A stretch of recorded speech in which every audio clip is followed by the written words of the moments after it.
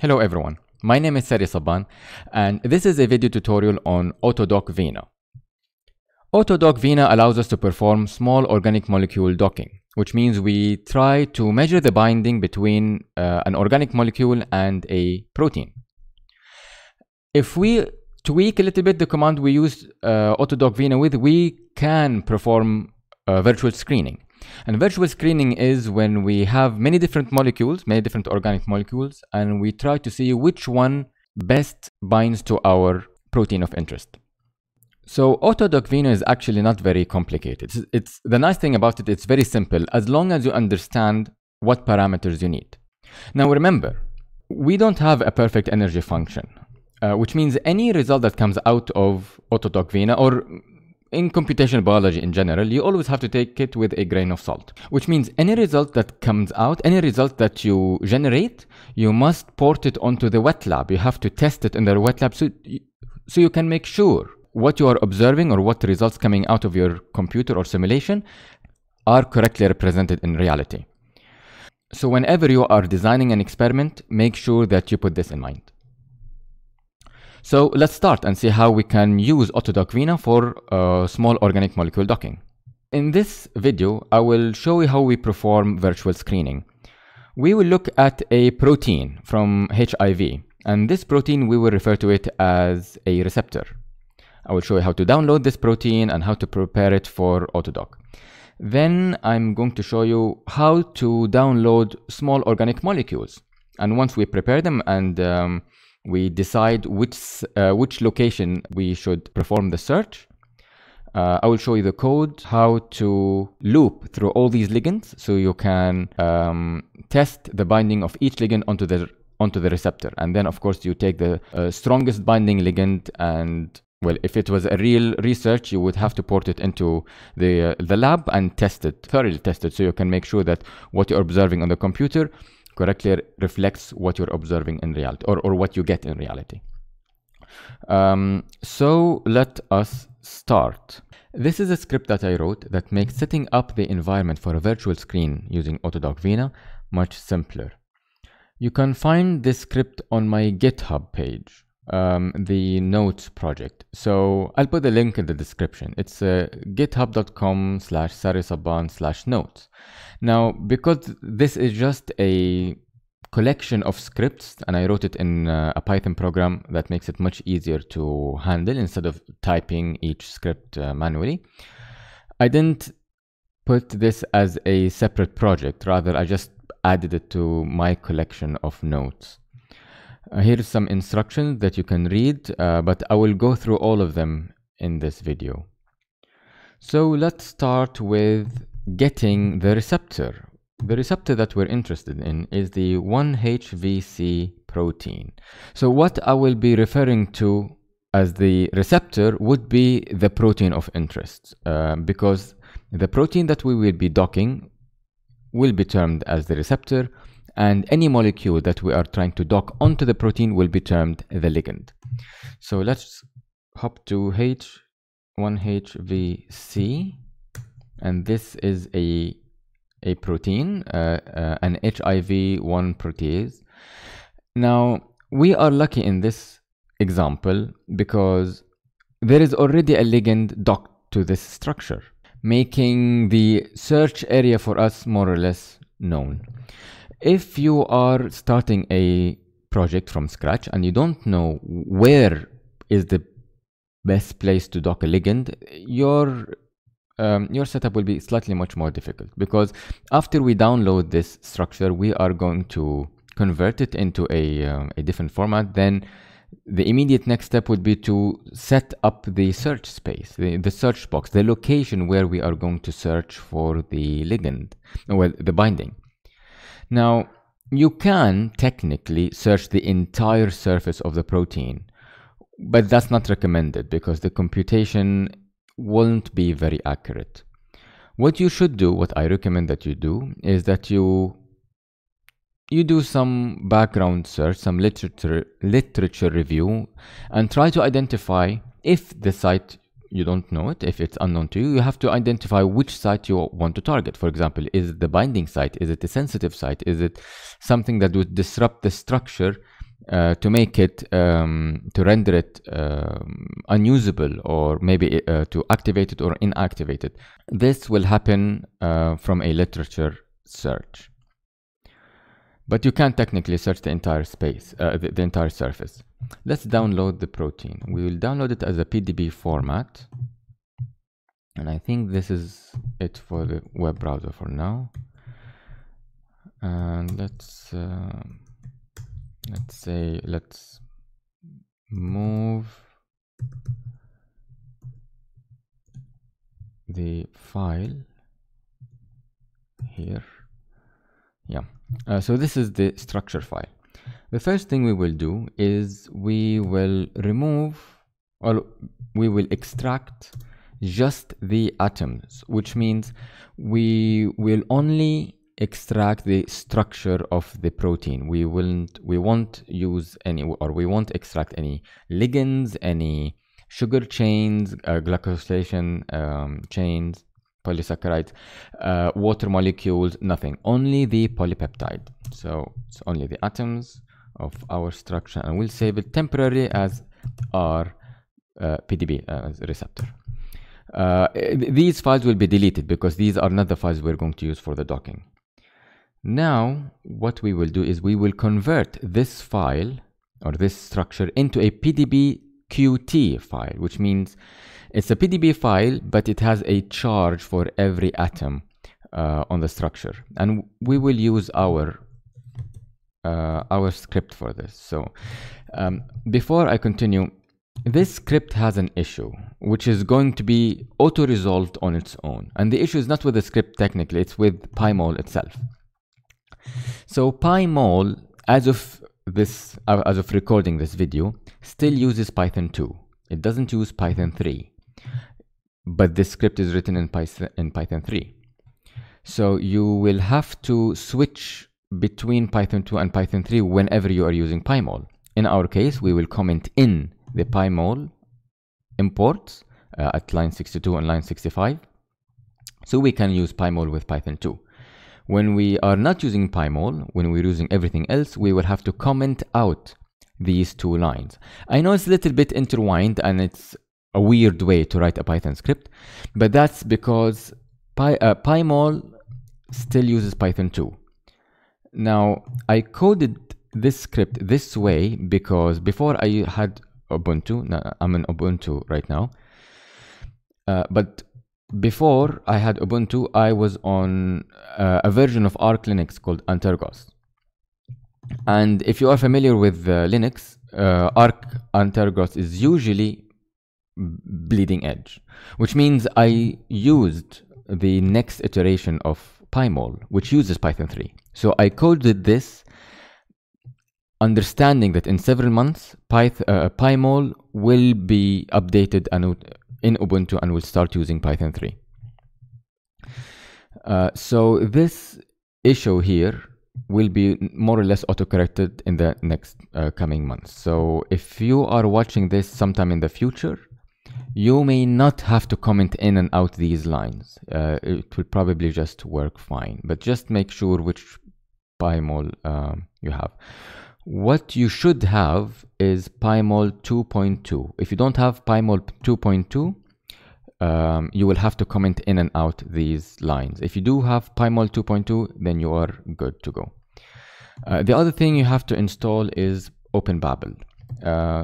So if you have a fresh Linux install, you will have to write sudo apt install PyMol, hopefully you get 2.2, and OpenBabel. And OpenBabel will only be used to convert the PDB files to pdbqt files. And it's a very good program, but this is the only thing this is the only time we will use it in our project, just to convert the PDB to a pdbqt file. And you will not have to write these commands. These commands are already written in the Python script, so you just have to execute this function, and I'll show you how you will do that. What we will do is we'll say Python 2, because we will be using PyMol, and our script R for receptor and the r.pdb file. And what this will do is it will, if you look at the code, it will remove all the water molecules, and it will save this temporarily as a protein file. Then it will convert this protein file into a temporary file, a temporary pdbqt file, and then it will just extract the polypeptide chain, and then of course it will remove everything that is generated, all the files that we don't need, so we don't keep on building a lot of junk. This will take a while because the receptor is big, well, sort of big, but you can expect it to take a while even with small receptors, because remember, it is measuring the charge of every single atom in the PDB file. And if I'm not mistaken, our PDB file is not actually quite small. It's not very small. It's yeah, it's quite big, so it will take a while. Anyway, I hope this doesn't. Oh, it's done. Okay, it didn't crash my computer. It shouldn't crash your computer. It's fine. It's just that I'm recording. I'm heavily using the computer resources, and sometimes when I do some of these computations, it just shuts down. But luckily here it didn't. Anyway, we don't need these files anymore, because now this is our receptor file. This is the receptor file that we are interested in, and we will perform the docking on it, and we can check it out with pymol, and this is what it looks like. And of course, if I'm not mistaken, the search site is going to be around here. I have written the parameters, which I'm going to show you how you are going to put them. Now, the AutoDock Vina comes with a graphical user interface tool called AutoDock Tools. Unfortunately, as of recording this video, AutoDock Tools do not work on Ubuntu. For some reason, which I don't know why, I cannot identify it, it just doesn't work. When you install it and you open it, it executes and then it just doesn't open. And it's actually been like this for a while. I remember I did some docking runs last year, and I had this issue, which is why I wrote this script. So this script actually only started with this function. It's just the box function, which is the function that draws the search box for you. Or it doesn't really technically draw it, it just helps you search for it, because in the end it's just a number. And then slowly I built up the other functions as I found that I'm repeating the work and I can't remember everything. So I technically wrote this script because the AutoDock tool program doesn't work on Linux, at least while I'm recording this video. So what we are going to do now is search or draw the box that will search for the ligand. Remember, oh no, pymol, yeah. We want a box around here. If I'm not mistaken, it's going to be around here somewhere. We want a box that says we want to search this place. We don't want to search anywhere else. We just want to search this place. Now, how are you going to draw this box? You need its parameters. You need the center of the box, and then how far the XYZ sides are from this center. So you've got the XYZ center point, and then the XYZ size points. And of course, if you are familiar with protein crystal structures, this is not the 0, 0, 0 point, the 0x, 0y, 0z point. No, it's usually somewhere else, and it changes between structures. So you have to find it every time. Now, it is a little bit tedious. If AutoDock tools would work, you can just, drag it with a mouse. But here, you're going to have to do it with manual numbers, and you have to search for it. I'm going to show you how to do that. It's a little bit tedious, but once you get it, you get it. You don't have to do it again. So it's a little bit time consuming. And the code to set up pymol so you can perform the or draw the box and identify the search space would be pymol and our script, then B for box and our receptor. Now, this is going to take a little bit of time, and again, I'm not sure why, but pymol would render all the graphics until it allows you to use it. Again, I hope this doesn't crash my computer. It will take a while, so I might just cut this point of the video until it starts again. We'll see. Okay, it's done. Again, I'm not sure why PyMol does this. If it's because an older version and this is how it opens through a script, or maybe I wrote the script incorrectly. If someone knows, please let me know in the comments, or I invite you to contribute to this script and fix it. All right, so this is the molecule, and we're going to draw a search box here. Now, the reason we open it through our script is because it is importing a function, the box function, and the box function will draw the center point of the box and the sides of the box, so the size. So there are 6 values. You have to write box with a capital B, and then if you write 0, 0, 0, let's say 20, 20, 20. So 0, 0, 0 is going to be the center of the, so you know, the center of the axis. So 0x, 0y, 0z, and then 20 angstroms from the center of the x. So it will be 10 angstroms on one side, and 20 angstroms on each side. And then 20 angstroms on each side of the y-axis and 20 angstroms on each side of the z-axis from the center point. If I had a pen and paper, I would draw it, but I hope you can visualize it. And if we execute this, we should get a box. And here's a box. You can see this is the center point, and this is the x-axis, and 20 angstrom this way, 20 angstrom this way, and then the y-axis, 20 angstrom this way, 20 angstrom this way, and then the z-axis, 20 angstrom, 20 angstroms. Yeah. Obviously, this is just a demo of what the box looks like. Of course, if you don't know these parameters, you're going to have to do it manually. So you will have to delete this and delete this and then start again. Let's say, for example, 12, 11, and maybe, I don't know, 5. And then we'll say 2, maybe 2 is too thin. Let's say 15, 6, and I don't know, 10. Maybe this will be the search space. No. So let's move the box a little bit. Let's see where it goes. Okay, so this is the x-axis. Let's move it up a bit. Should be 12. Okay, so this is the x-axis. This is the y-axis. This is x. This is y.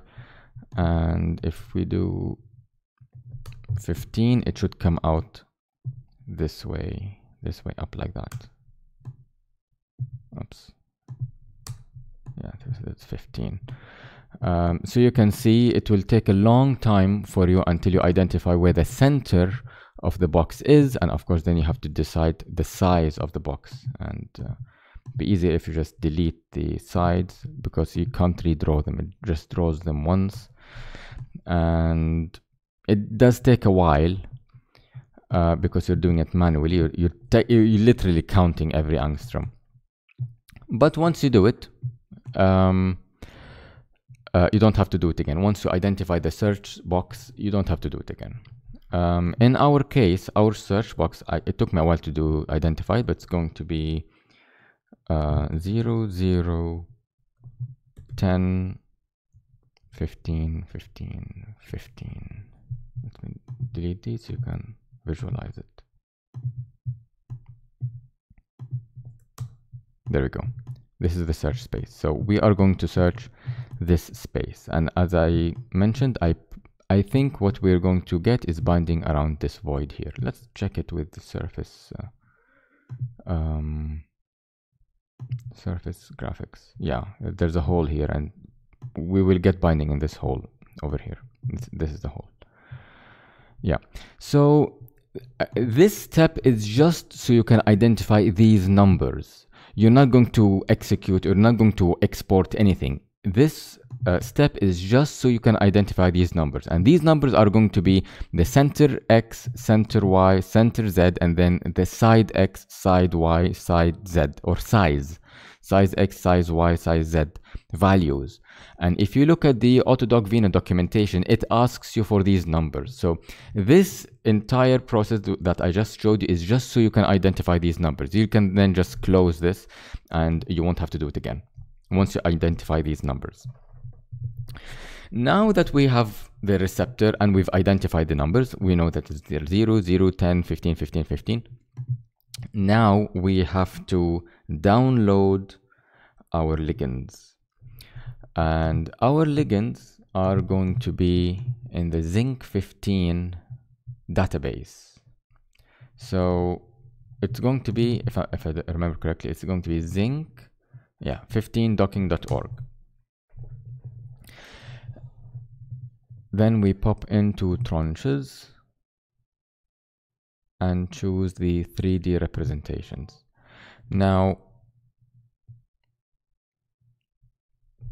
Zinc 15, so Zinc 2015 is the updated version of the Zinc database, which was much smaller. You can see here we have more or less 500 million structures. So this is very, very, very, very large. It is extremely difficult to search all of them. 507 million structures, and that's not all of them. These are the 3D structures. There is more. If you want to search the two-dimensional structures, that's like more than a billion. So it's very challenging to search all of them, especially when you see now when we start writing the command for AutoDock Vina, it will probably take around 5 minutes for each structure. So you can count how long it will take you. Some people might ask, okay, why don't we do it through a supercomputer?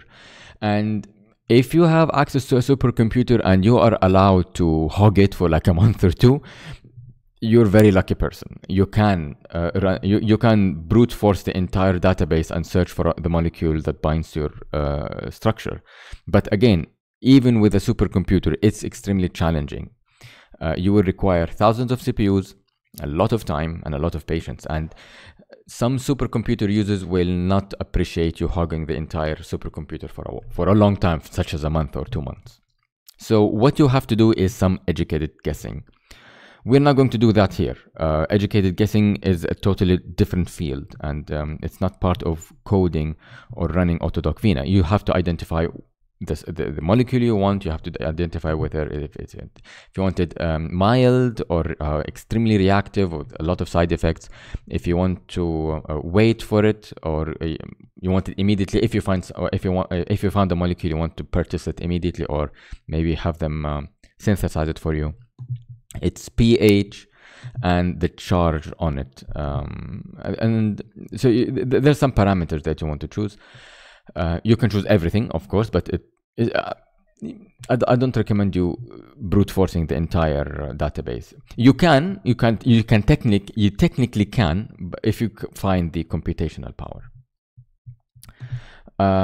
Here are some recommendations: the Goldilocks subset, the short subset, the small subsets, the big and greasy subset, very, very large, very greasy molecules. Again, so these things, the Zinc authors sort of help you to identify, or at least segment your search until you find what you're looking for.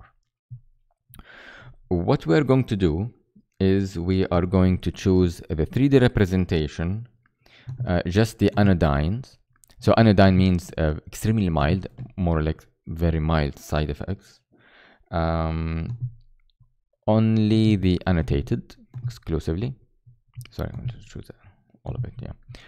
And we are going to exclusively want only the anodynes, and then the, if I remember correctly, just the reference, and then the no charge. We don't want any charge.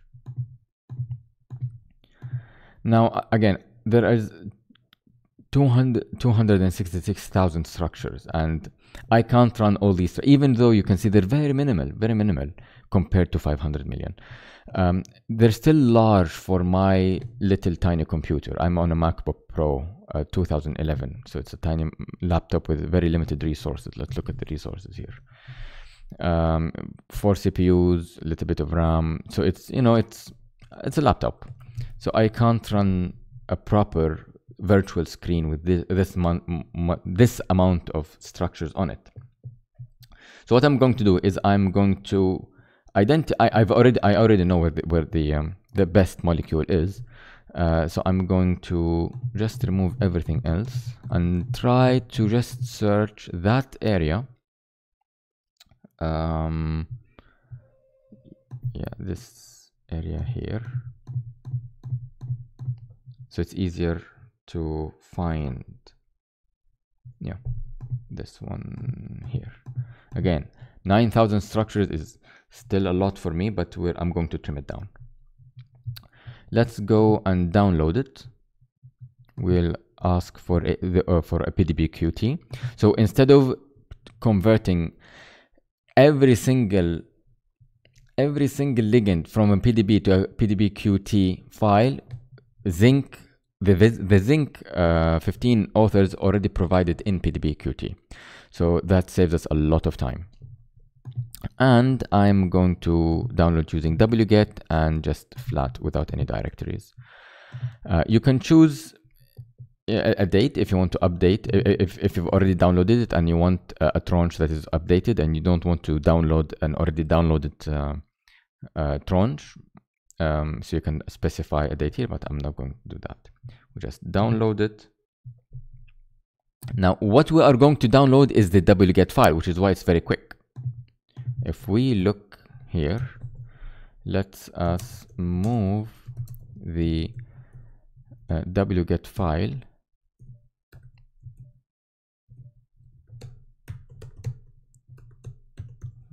wget, move it here. Yeah, so if we move it, we'll see it's just a command. It's just a command that says wget this file and open it as this file. Of course, if you have many tranches, you will get many different commands. So the best thing to do is just run this command. Now, you can just run this command and it will download that tranche as a compressed file. The script here does a little bit of extra work. Things that you, it will do the extra work instead of you doing it every time. So what it will do, where's the function? It's the download function, yeah. It will download every command. So it will run through the script and download all the commands. But what it will also do is combine. So first of all, it will download, it will unzip what it has downloaded, and then combine all the ligands or all the tranches into one large file. It's easier to handle if you have one single file. Then it will renumber the ligands. Let's do that. What we will end up with, and the way to do it, oh yeah, before we start, we have to comment out pymol, otherwise it will not work, because we're no longer using pymol and now we are going to use Python 3. So Python 3 AutoDock Python script, and then we are going to say download and this file. Let's copy this file and we'll download it. To download, I have to copy the entire thing. Yeah, there we go. So now it's downloading it, and once it stops, it will unzip it, uncompress it, and then it will combine all its content into one single file. There we go. So this is one single file. It has renumbered them. You can see it's a very large file. It has slightly more than 9,000 structures. It takes a while to open, but it has renumbered them. So it gives you one single file that is extremely organized. Every single model, model 1, model 2, model 3. we can delete this now. We've got our zinc 15 pdbqt list of ligands. Let's see how its size should be around. Okay, it's 36 megabytes. All right, so it's large, and that's only one tranche. So if you're going to run something like 3,000, 4,000 ligands, it's going to be larger than this, much larger than this. Now, AutoDock Vina cannot loop through all of these. It cannot loop through them. You have to segment each ligand into a separate file.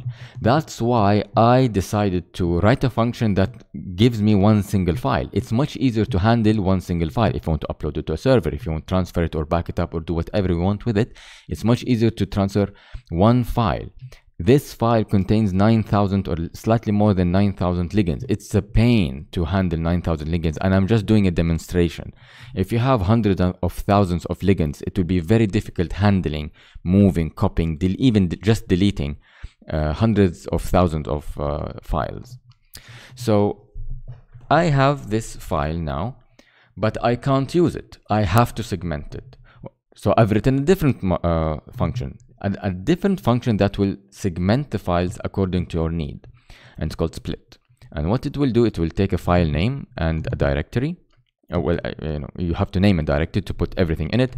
You give it a prefix and a limit. So what it will do, it will loop through this file. It will loop through every single molecule, and it says, okay, this is molecule number 1. Molecule number this entire thing is molecule number 1. Put it in a file. Then molecule number 2, put it in a file. Molecule number 3, 4, put them in a file. And once you reach a limit, make a new directory. That way you not only segment this file, but also segment the files into separate directories. This helps you when you want to run your search in an array. You'll see later on what I mean. Instead of having everything in one directory, which sometimes also crashes the Linux operating system because there's a limit to how much items you can have in a directory, you segment them. In our case, what we will do is the following. We will say Python 3, our script, and then we will say segment stack s, and then the zinc 15.pdbqt file, and let's segment them into 24 segments. 24 files per directory. So every directory will have 24 structures. Let me show you what I mean. There we go. So it has made a directory called ligands, and when you open it, you will find 376 files, 376 directories, and each directory will have 24 structures. 24 structures here. You can see 24 structures. So this helps you. This makes it much easier for you to handle such a large quantity of ligands. You can decide that you, for example, your supercomputer, I don't know what's happening here, and okay, don't send. Your supercomputer might have 24 cores per node. So you say, okay, I'm going to divide my ligands into 24 ligands per directory, and then I'm going to say, okay, I'm going to use 5 nodes, and I know each node has 24 CPUs, so you can perform this. You can loop through all these ligands in literally 5 minutes, because you can array it into different nodes with different CPUs all running at the same time. If your high performance computer structure has, for example, I don't know, for example, let's say 50 cores per node. You say, okay, instead of having 24, let's make them 50. Makes it easier. Or for example, let's say, okay, I will have for each directory 100,000 structures, because I will use a node and I'm going to loop through them, not just in 5 minutes, but maybe for a month. So again, it depends on your high performance computer structure, architecture. It depends on how you want to loop through them, which way you think is much more efficient. That's why I wrote that function. So from this function, I know that we don't need all the files. I think we're going to remove some of them. Yes, we will remove most of them except, well, let's choose all of them except for 21, 22, and 23. Yeah, we remove all of these because I know that my ligand of interest is in one of these. So I've got 24, 24, 24, and let's just rename them to 1, 2, and 3. Again, you won't be doing this, obviously. I'm just doing this, renaming them, segmenting what I need because I'm performing a demonstration. Obviously, you won't go through this step because you don't know where your ligand is. I know where my ligand is for the demonstration, but you don't know. So you have to search through all the ligands that you've downloaded. All right. Next step is to generate the PBS file. So the computer architecture that I use has PBS as the job scheduler. That's why I have the PBS function. I want to write one for Slurm, and I know most supercomputers use Slurm. So this will take the center point for X, Y, Z, and then the size of X, Y, Z. These are the numbers for the box, which we use PyMol to search for. Then the seed. The seed, or the random seed, that is the starting point of the random number that allows you to perform the Monte Carlo search. If you leave it empty, AutoDock will always use a random number. If you fix it, it will always start with the same number, and you want to start with the same number to perform a virtual screen. You don't want to start from a certain number when you are confirming what you're observed. So when you increase the exhaust number, and I'll explain this later when the time comes. The exhaustion number, the higher you are, the more thorough you try to perform your simulation. For a virtual screen, we will use a very small number, so you can you can simulate many different ligands very quickly. If you identify a ligand, you want a very high exhaust number, so you can simulate it much more accurately, but just that ligand or only few ligands. An output file. Sometimes you want an output file, sometimes you don't want an output file because it generates a lot of files. And in a virtual screen, I suggest you put this as false. Otherwise, you'll just drown in files. How many CPUs? We are going to use 4 CPUs. Well, technically, it's just one CPU divided into 4 cores, which is my system, as I've shown you before. I'm not going to run an array and my email. So let's do that. We will say Python 3, our script, and then P for PBS.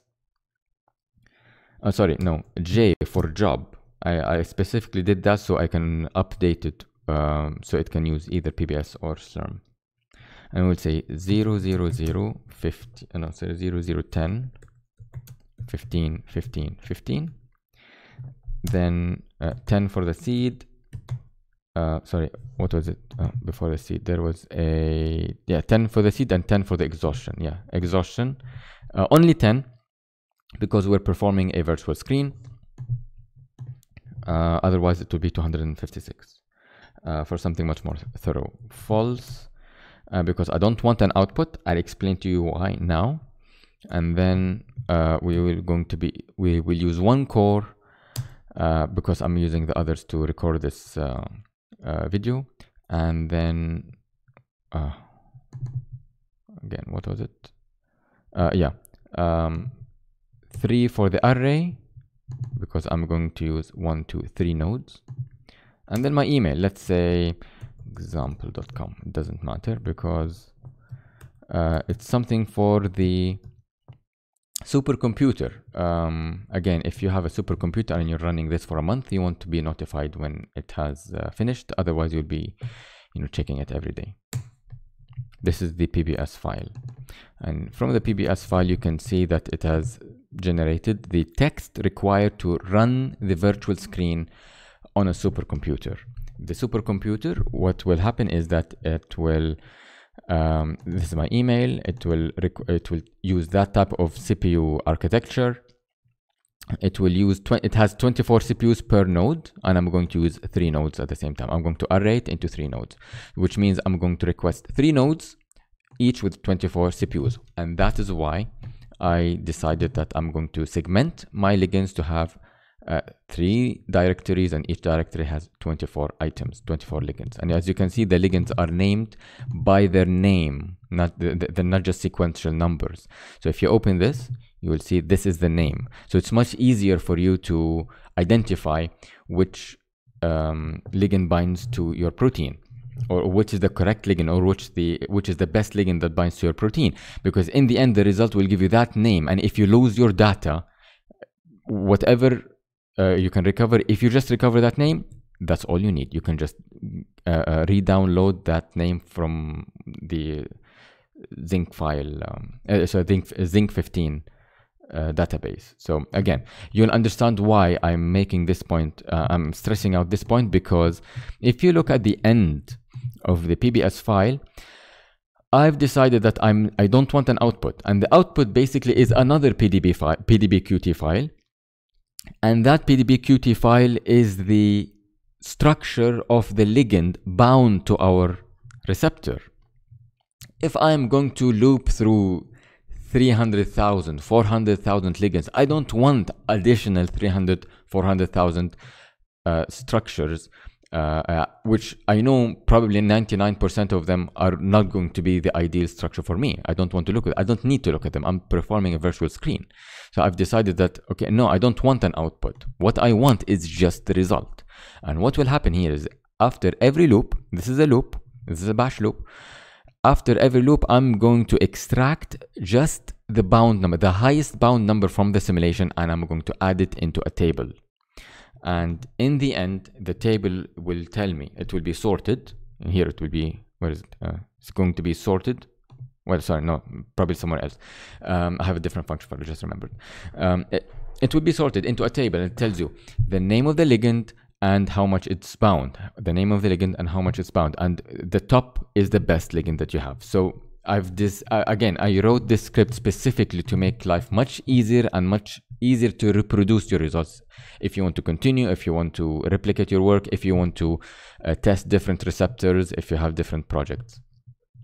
That's why I have it in this type of architecture. I have set it up this way. We are not going to run this script here because this script doesn't run on my local computer. I don't have a supercomputer. I'm sorry, I'm not on a supercomputer. I'm on a laptop. So what we're going to do is I'm going to set up everything, but then instead of running this particular script, I have a similar script that is designed for this laptop. Well, not just this laptop, it's designed for a laptop. It's designed for a machine that is not a high performance computer. So what we're going to do now is we will download AutoDock Vina. Remember, all we have done now is just prepared our files. We have the receptor file. We don't need this anymore because we've converted it into ligands. So that's fine, we can delete this. We've got our ligands, and we've got our, well, basically the command that is going to use AutoDock Vina, the receptor, ligands, and command. Now we need the actual program, AutoDock Vina. So we will go to AutoDock Vina, search on Google, and we'll find AutoDock Vina from the Script Institute, and we can just download it. And the beautiful thing about AutoDock Vina is you don't have to compile it. That's one of the nice things about AutoDock Vina. You just download it as it is, and it works. It's a binary. And again, I'm not sure if this is good or bad, but at least it's very easy to use. I've used it on a local computer, I've used it on a server, I've used it on 2 different high-performance computers. It just works. It's brilliant. So let's copy the. Let's move from downloads. It's going to be Vina, if not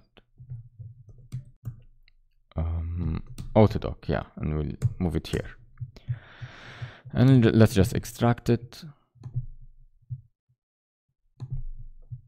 See, it's a very tiny file, it's very small, and it has a license. Of course, you can read the license. It's an Apache license, and then the binary here. And we don't want split. This is a different way of splitting the ligands. If I remember correctly, we just want Vina. That's all we need. You can delete the rest. And now we are ready to go.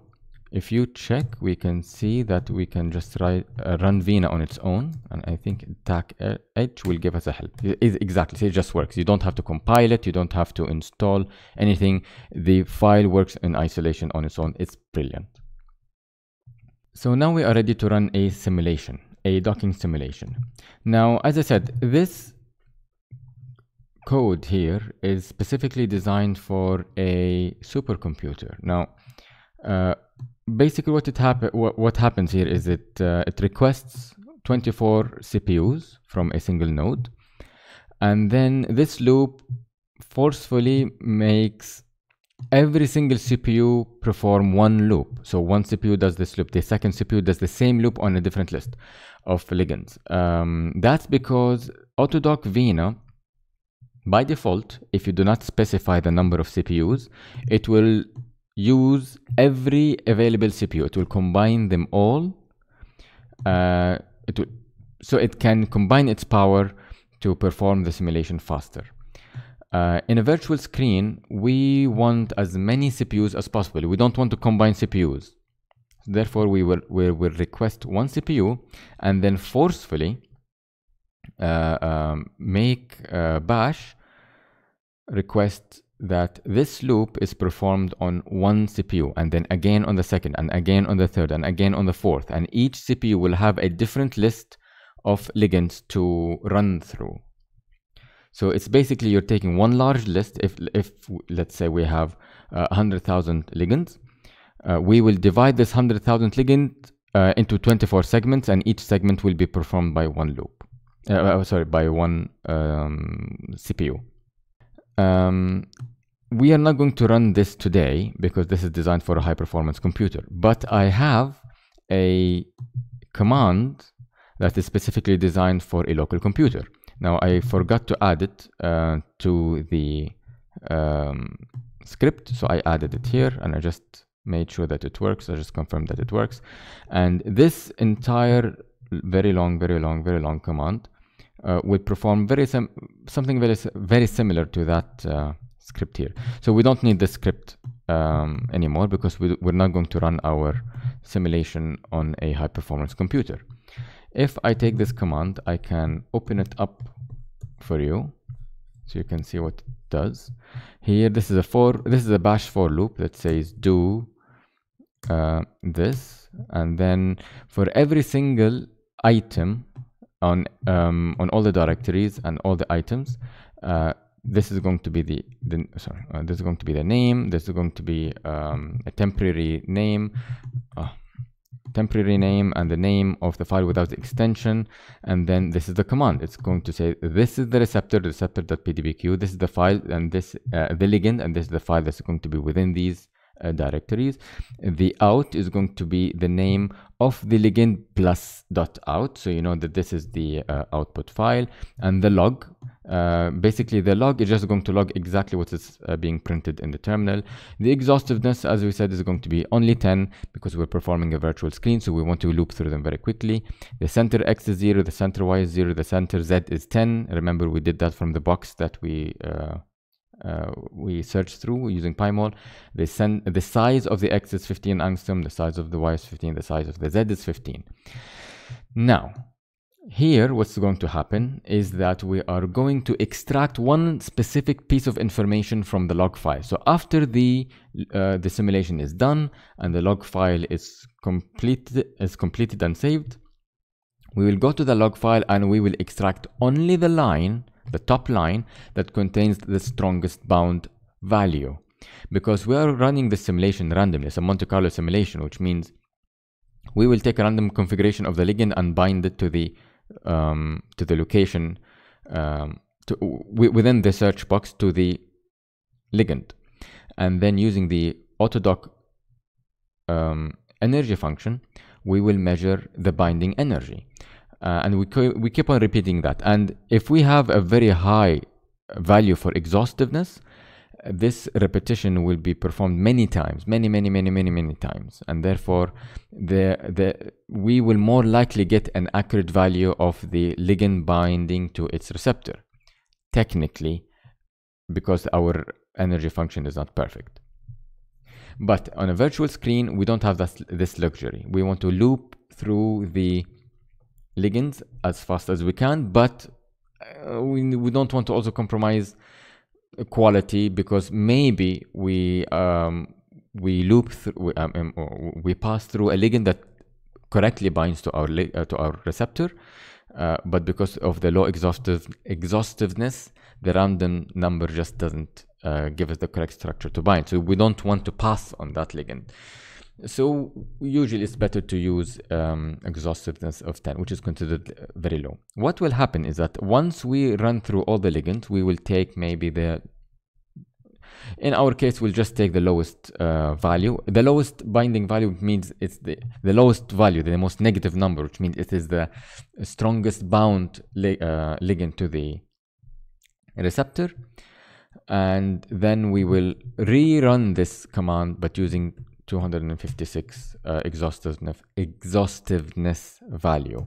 And this should give us a much more accurate binding value to the receptor. Of course, as I said, the ultimate way you have to check is to actually bind the ligand to the receptor on the wet lab. But using this method, at least you are going to get rid of several thousand ligands that you know mathematically they're not going to bind to your receptor. So there's no reason to purchase them, no reason to spend all this money, time, energy, and manpower binding them to the ligand. You just do this virtually on the computer. And then for the ones that you suspect probably will bind, these are the ones that you purchase, and then you test them, you realistically test them in the wet lab. So use this tool as a guide, use it as a filter to filter out the obviously logically wrong ligands, and then just concentrate on the possibly logically correct ligands. So this awk command is going to, this awk command is going to basically just make a list in this log file, in this temporary file. It will make a temporary file of the list of all the ligands once they're done. And then once we finish, so this is done, once we finish the loop, we are going to sort this temp file. So we're going to sort it, and then we're just going to remove everything else that is not of our concern, and we will end up with a result. And the result is basically just going to be a table with every single ligand and its best value bound to that receptor. And then you can, and it's sorted, so the top ligand will be the best ligand, of course. That's why we sort it. So what you should end up with is just one file with a summary of the simulation. Of course, if you don't want a summary, if you want the actual log files, you can just delete these files here. Delete these commands. So you don't. No, I'm sorry. You're not going to. They're not going to be deleted. They're going to be. They're going to remain. So if you don't want the log files, you can replace this with rm. Anyway, this command is found in the script. I've just added it. It wasn't there, but I forgot to add it, but I've added it now. And we'll use it now to run a simulation. So let's prepare everything. And when I come to run the simulation, it's going to take a very long time. So I'm going to speed through it. So let's go.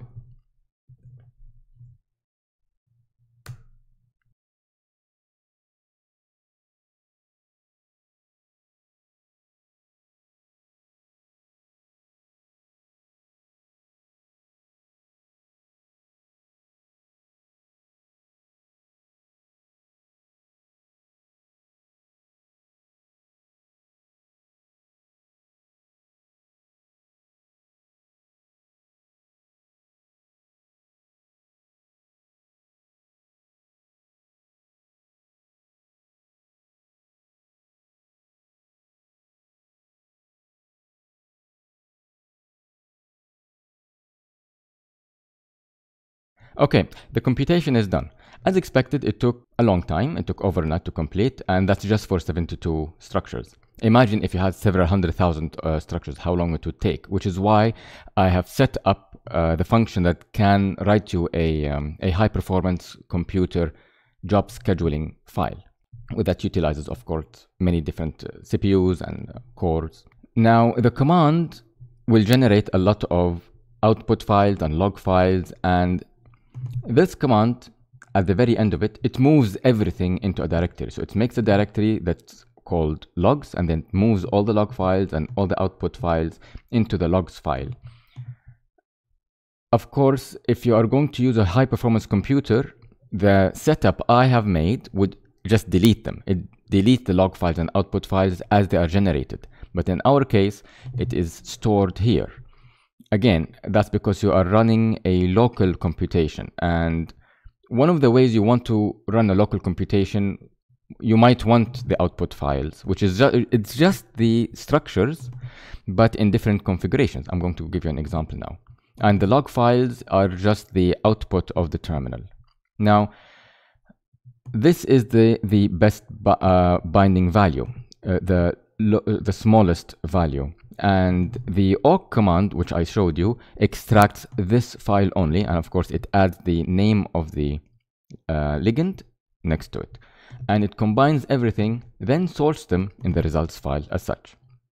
So these are 72 ligands, and you can see the best simulated binding of each ligand.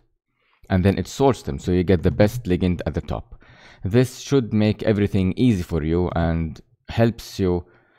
So it's designed to relieve much of the manual work from you. You just have to concentrate on the actual innovative part of this experiment rather than the mundane, usual, routine aspect of it. You know, sorting this, taking that out, collecting all the numbers together. Anyway, so let's look at these files. These files, let's look at this output file. Let's look at the largest, the best ligand. So it's this one. Let's copy the name, search for it here. This is it. So this is the log file, and you can see it's the best. The best predicted bound is minus 8.8 kilocalories per mole, and this is the output file. So this is the simulated structure. Let's copy paste it.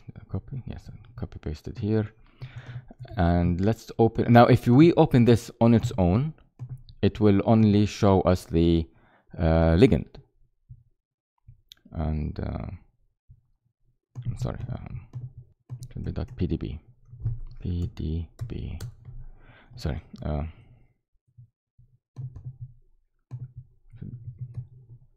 QT. There we go. And you can look at the different structures. Now, this is just the structure of the ligand. What we need is to open it with the receptor. So let's open both of them in PyMol. Oops, I'm sorry. In PyMol. There we go.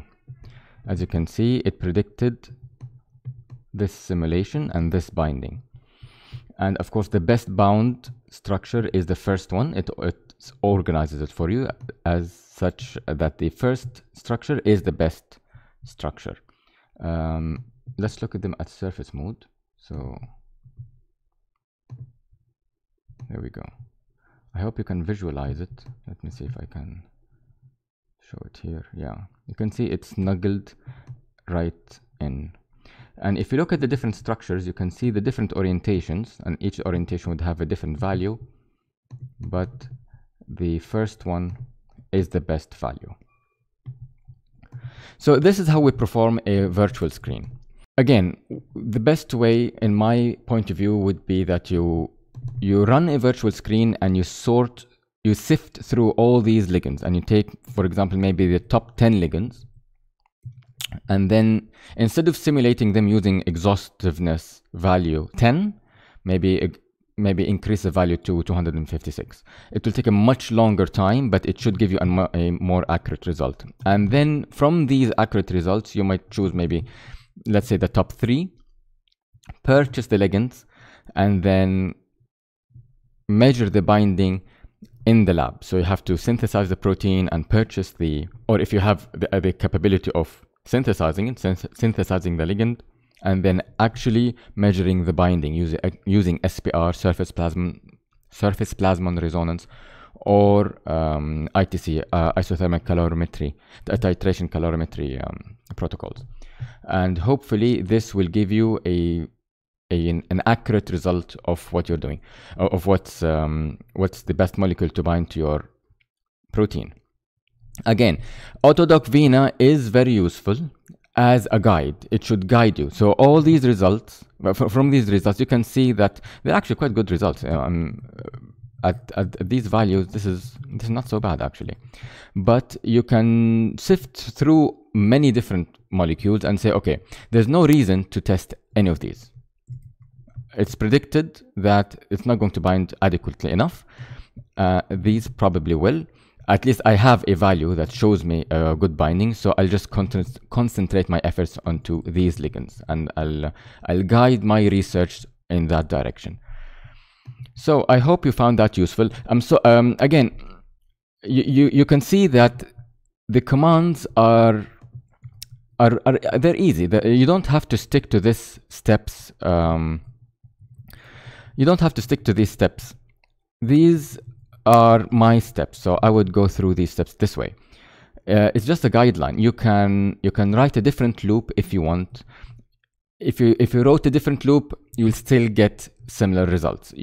Again, you won't get exactly the same results because the search is stochastic. So even if I run this again, I will get slightly different results, which is expected.